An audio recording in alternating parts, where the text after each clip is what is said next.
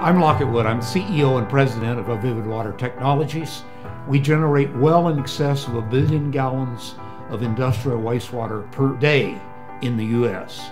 Our technology will solve the problem in a number of instances, particularly for mine waters, for oil water, and a number of specialized industrial waters. We have solved the problem using a proprietary method of anode cleaning. They combine with all of the contaminants, creating a solid precipitate that we can easily filter.